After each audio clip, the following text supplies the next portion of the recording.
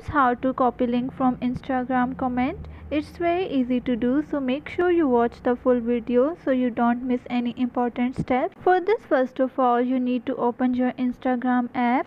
Once it is open, then go to post comments where the link is. Then after that, take the screenshot of this page. Once you do that, then go back to your home screen. Then after that, here tap on Google Lens option. Then after that, upload the screenshot here. Now from here, tap on the text at the bottom.